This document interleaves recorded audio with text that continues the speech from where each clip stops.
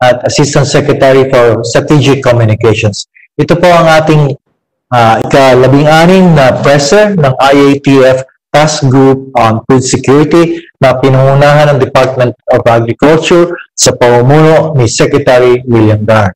Kasama po natin dito sa task group ang 19 pang government agencies at tumutukoy sa 4 na subgroups kagaya ng food, resiliency, energy, food value chain and logistics, at ng tubig o water.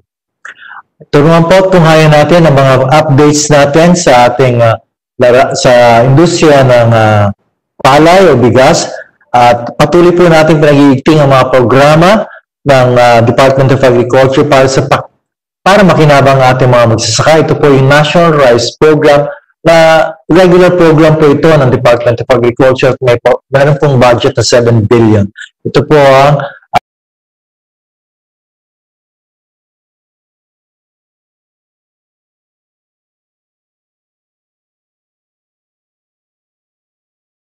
package of technologies interventions covered under RCEP and Rice Resiliency Project. So, makikita nyo sa screen natin yung Rice Competitiveness Enhancement Fund na isinabatas nung nakaraang taon. Ito po ay may pondong 10 bilyong taon-taon. No? 3 billion po sa certified seeds, 10 billion. Dito naman po sa kanan o kaliwang screen makikita nyo ay Rice Resiliency Project. Yan po ay 8.5 billion. Maraming salamat po sa ating lahat. 8.5 billion po yan sa Rice Resiliency Project. Yan po ay mamimigay ng fertilizers sa RCEP areas, inbred seeds and fertilizer for areas not covered by RCEP, yun non-RCEP areas, at hybrid seed at fertilizers para naman doon sa mga hybrid areas. At yan po ay mamimigay doon po ng fertilizers. So, yan po ay sa buong buo po ang mas malaking programa, ang plant na kung saan ang Rice Resiliency Project ay nasa ilalim nito. Ito po ay parang naglalayong mapalakas ang local production ng palay at bigas sa buong bansa. At tututok din po sa malawakang paggamit ng mga teknolohiyang pagpataas ng ani at kita ng ating mga magsasaka. So again, ito po ay may pondong 8.5 billion at tumatakbo na po ito. Ito po yung ayuda natin na ibibigay sa under Rice Resiliency Project. Isa pong sub-project number 1, yung pong Rice Competitiveness Enhancement Fund or Enhance RCEP. Ito po yung mamahagi ng abono sa mga libre po ito, no? Sa mga magsasaka sa 947 na bayan at syudad sa ilalim ng RCEP. At ito po ay certified inbred seeds po. Doon naman sa sub-project number 2, yung expanded inbred rice production, labas doon sa RCEP areas.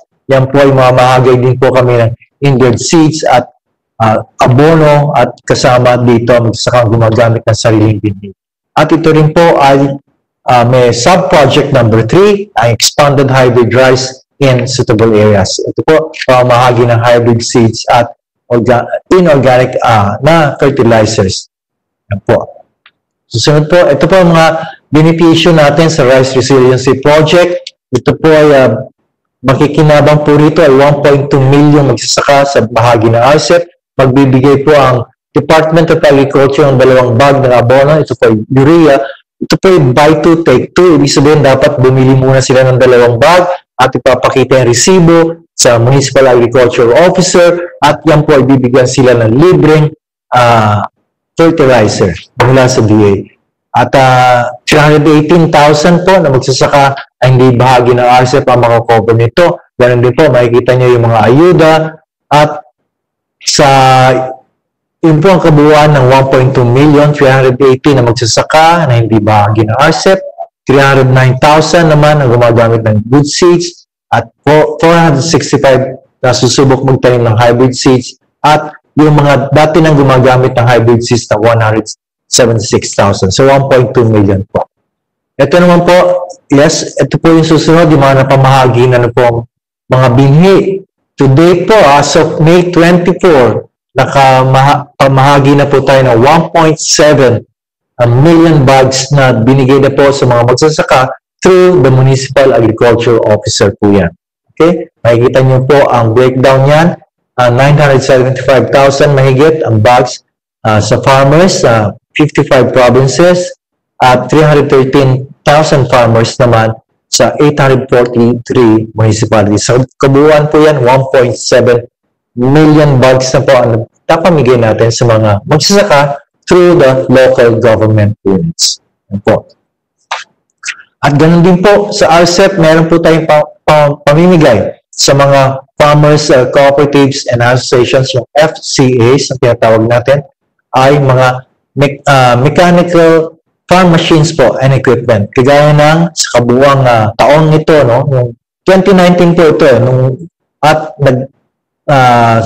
dahil po nahuli po ang bidding, so ngayon lang po sila mamahagi nito. Ito po ay 495 na four-wheel tractors, 356 na rice combine harvesters, 576 na hand tractors.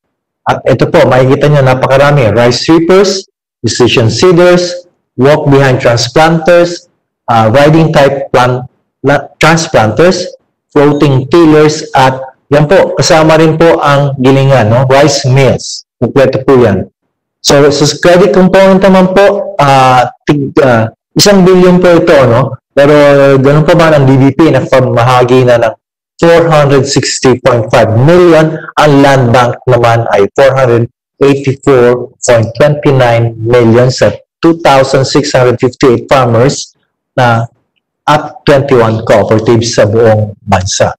Sa training naman po, ito 1 billion din po ang budget nito. Ang kasama po ng DA dito, ang ATI, Agricultural Training Institute, at ang TESDA.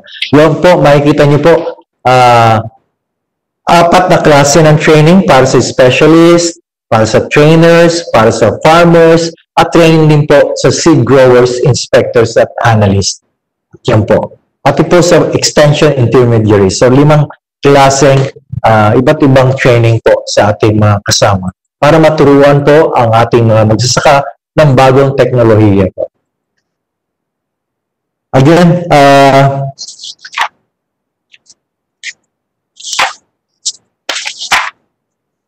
tungkol naman po dun sa fertilizer issue, at ito mainit na mainit, at kanina pong umaga ay nagpahayag si Secretary William Dar ng kanyang pahayag tungkol ito. At ito po ang sinasabi ni Secretary William Dar, gusto ko pong ulitin, na the DA, the Department of Agriculture, strictly followed and continue to follow government procurement protocols. Ayan po.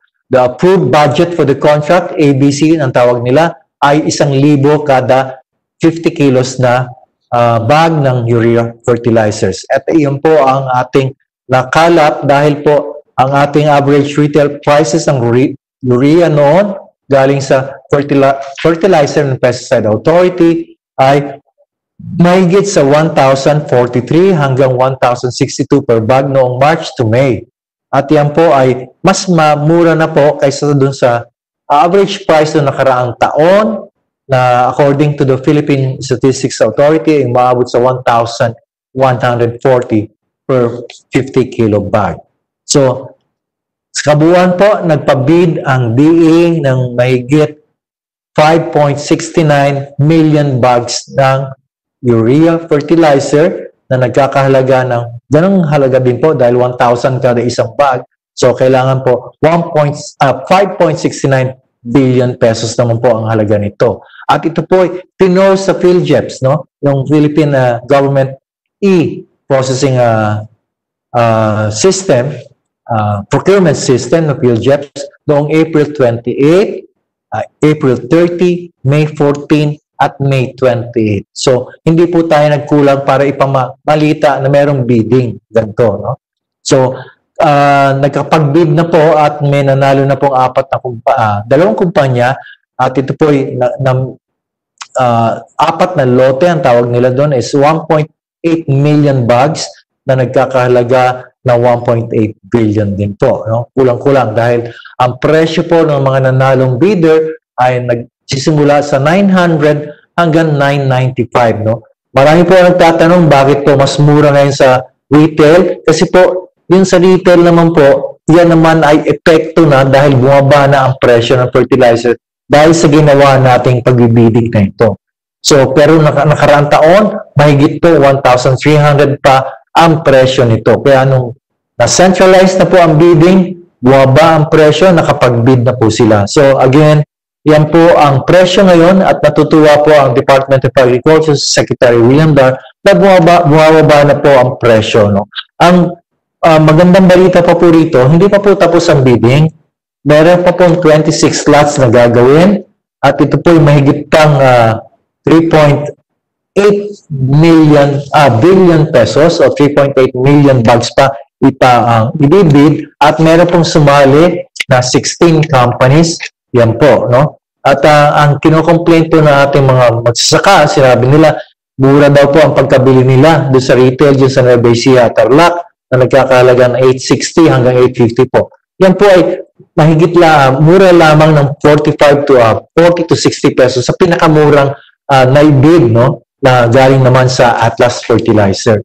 So again, ito po ay resulta na yung pagbababa ng retail prices sa merkado ay magandang senyales. Yan po ang gusto mangyari ng Department of Agriculture, kaya namin na-centralize ang bidding para pababain pa ang gusto. So again, we expect lower prices for the succeeding bidding, no, na gagawin ng mga suppliers natin. So again, nagkaroon na po ng pre-bid conference ng June 5 para sa 16 companies at yan po ay malalaman natin bukas at sa mga darating na araw kung sino mananalo. Again, kung meron po kayong in the spirit of transparency, sabi ni Secretary Dar, the DA has fully disclosed all information that the public should know about this issue. Kaya kung meron po kayong feedback, tumungo lang po sa DA's Facebook page at hotline number 1381. Ganon din po sa usaping sa manok, ano po, at hindi po nais po namin siguraduhin na patuloy po ang support ng Department of Agriculture, hindi lamang po sa ating mga producer, kundi rin sa mga importers. Pantay-pantay ang sinasabi ng Secretary ay balancing act po yan. Meron po tayong commitments sa WTO na kung may commitment pong dapat bilhin, no? At ang karamihan na bibili naman po yung mechanically deboned meat na siyang po ginagamit sa pang-process ng mga iba-ibang klaseng canned goods. Po. So again, tulong-tulong po tayo dyan at mismo ang sumusuporta po sa atin ay ang Meat Importers and Traders Associations na sana sinabi nila na ay magtulungan sila ng mga producers at yan naman po ay at nagpapasalamat din sila ang MITA, ang Meat Importers and Traders Association, si Mr. Jesus Cham, ang kanilang Pangulo, na nagpapasalamat din sa Department of Agriculture at katuwang din po ang mga producers para naman mapalago pa ang industriya ng meat at live, fresh, and meat, canned processed meat sa ating bansa. Again, tumungo na po tayo sa mga katanungan sa ating mga kasama sa industriya, sa ating pong media friends, mula po kay Sheila Francisco ng Team ABC5, yung pagbili po ng fertilizer, libre po ba na ibibigay sa farmers o kailangan nilang bumili? Pareho pong tama, kailangan bumili muna ang farmers ng fertilizer na dalawa po, buy 2 and then take 2. Ipakita lang po ang inyong resibo sa ating Municipal Agriculture Officer at yun naman po ang magiging basehan nila para ibigay nila sa inyo, sa farmer, yung dalawang libreng bag ng abono na urea na galing po sa Department of Agriculture. Po. Sabi naman ni Annabel Surara ng DCEC, oversupply po ng manok. So, bakit po kaya may pagtaas ang presyo nito? Yan po ay isa pang ating sinusolusyonan, no? Hindi malaman. Pero ang sinasabi namin, baka logistics problem lang po yan. At dahil sa maraming manok, no? Dapat low supply and demand, dapat bumaba nga po at maaari siguro ang pagbabiyahe at yung konting patong ng ating mga retailers ay masyadong malaki para sa ating mga consumers. So, yan po yung monitor din natin. At ito po, ang sabi naman ni Cory Martinez ng People's Journal, sabi po ng UBRA, poultry raisers denounced anew the claims ng department na umakyat po ang imports ng 371%. Yan po ang sinabi nila at yan po ay comparison ng last year. No? Malaki po kasi ang demand nga, na nag-anticipate ang ating mga magsasaka, no? Producers, nung tinamaan ng ASF. Okay? So sila po pumunta ng pag-aalaga ng manok, pero nung tumama po naman ng COVID, ay naantala po yung supply, yung na-constrict. So, na hindi po na yung supply hindi naubos kaagad. At yung pa rin ay nagdulot din kasi yung pagsara ng mga restaurants at hotels. Yung po malalaking institutional buyers, malalaki po ang konsumo nila ng manok. So, lumaki po ang inventaryo nila at yan po ang naging dahilan kung may bakit oversupply. At yung pong presyo naman, i-address po natin yan, pamomonitor po natin yan.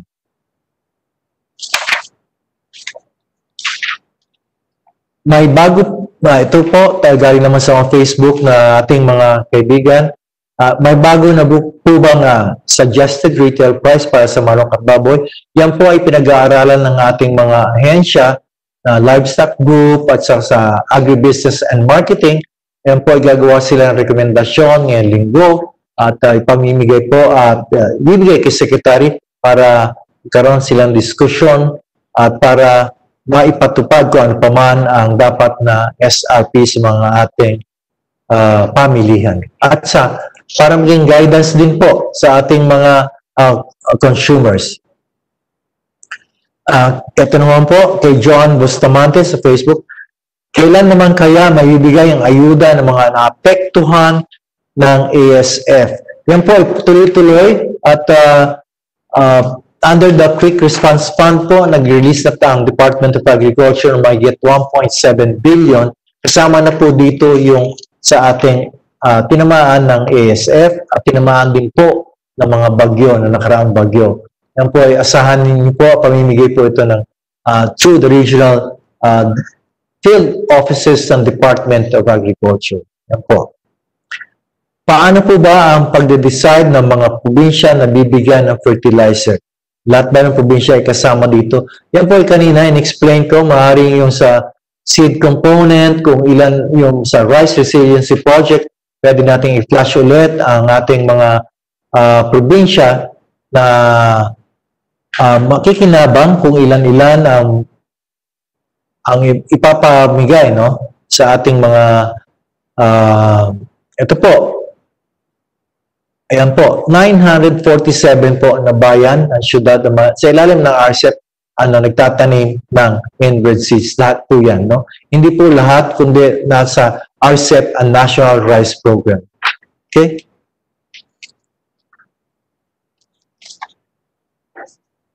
Sa mga magkano naman po retail price para sa mga foreign inputs? Yan po naman ay again, may tumataas din po yan, kaya lang po hindi natin covered sa ating SRP at kung may overprice pa, ipamalitan nyo lang o ibigay nyo po sa amin sa ating hotline sa Department of Agriculture 1381 po. Ito naman po ang sabi na ating mga kasama sa journalist po.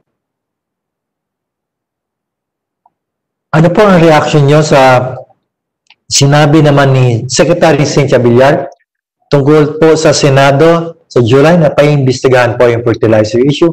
Ang sabi po ni Secretary, we welcome po ang investigasyon na ito para sa lahat ay mabigyan ng tamang informasyon ang ating mga magsasaka, ang ating mga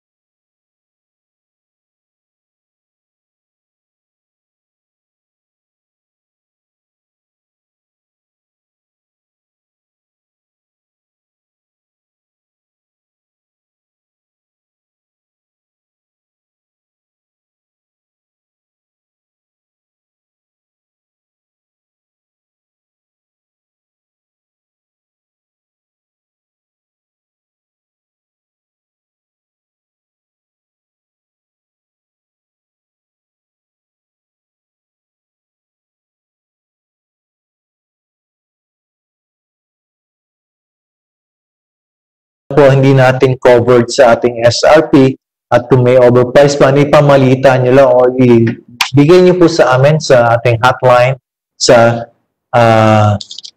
Department of Agriculture 1381 po.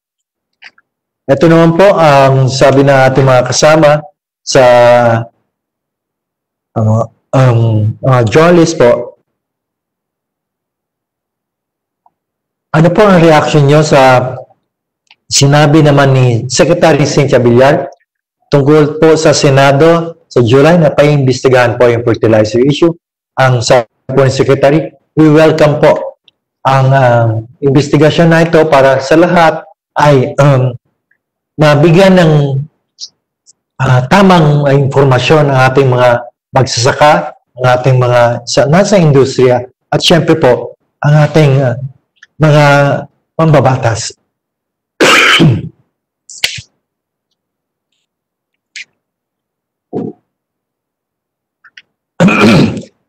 Sabi naman po ni Mads Miraflor, tanong niya, yung po sa buy to take to scheme sa fertilizer, paano po makakuha yung farmer na totally walang pambili ng fertilizer? Ayun po, kailangan kasi po, hindi po libre to kung wala pong yun po ang scheme nito ng RCEP, no? So, kailangan pong makabili muna. Yun po ang ibig sabihin nun. At maaari pong i-flash muna natin. Yun po ang kasagutan doon. Kailangan pong bumili muna ang ating mga fertilizers, ang ating mga magsasaka ng fertilizers. Ito pong sa ating mga presyo naman, nagtatanong sa mga presyo po ng mga bilihin. Tatay pong ito, ang ating, ito po, sa vegetables po, makikita natin, ngayong araw na ito, ang range po ng ating ampalaya, 50 to 120, sa sitaw, 40 to 100, pechay, 60 to 100, kalabasa, 25 to 50, ang talong, 40 to 80, ang kamatis, 20 to 70. Yan po. Doon naman po sa mga livestock and poultry products, karneng baka, ranging from 330 to 420 per kilo. Beef brisket, ito mas mura ng konti, 240 to 380. At pork, ito po, nasa 230 hanggang 250. Ang liempo, pataas na po, 250 to 280. At ang chicken, 130 to 160. At ang itlog ay 6 pesos to 7 pesos. Ito po ang ating mga highland vegetables.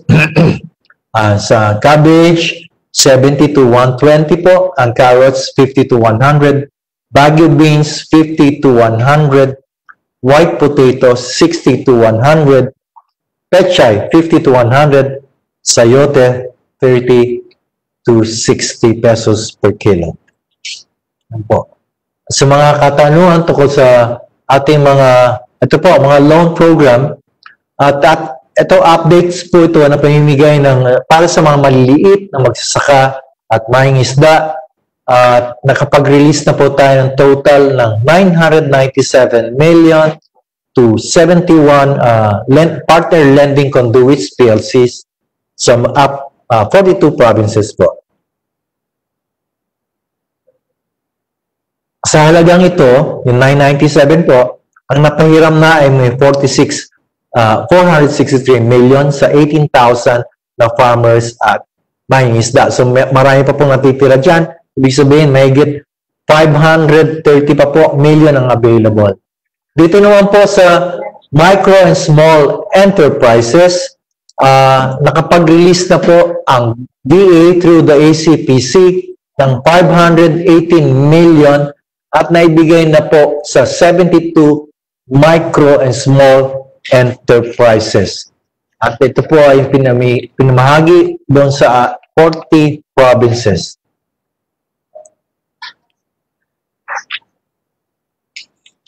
Ito po. Yes, thank you.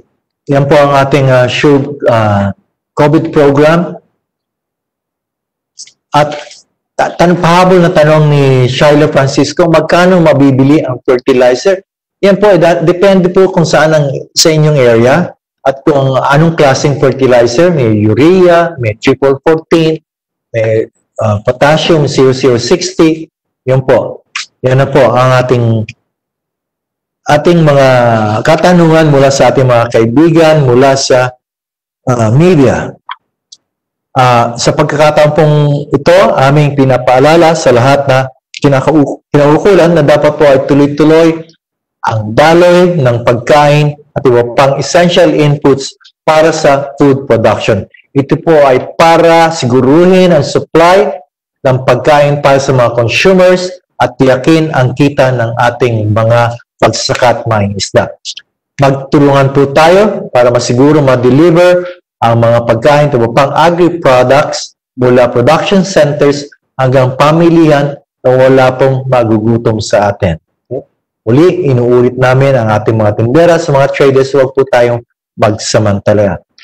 Sa aming pong pagtatapos, nagpapasalamat kaming muli sa ating mga magsasaka at mangingisda na katuwang ng pamanaan ng Department of Agriculture para makamit natin ang food security para sa ating lahat. Salamat po sa inyong serbisyo at pagsusumikap. Abuhay po kayong lahat.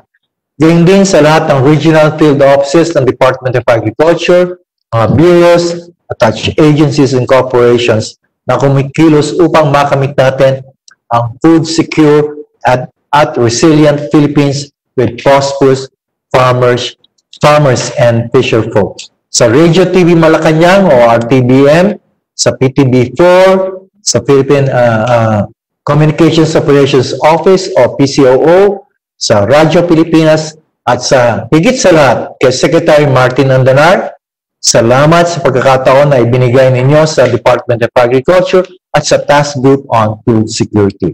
Bumisita lang po kayo sa da.gov.ph website at sa Department of Agriculture Philippines Facebook page para sa mga pinakabagong balita sa pagsasaka at pangingisda at mga updates sa mga programang naglalayong mapatatag at mapaunlad ang Philippine agriculture.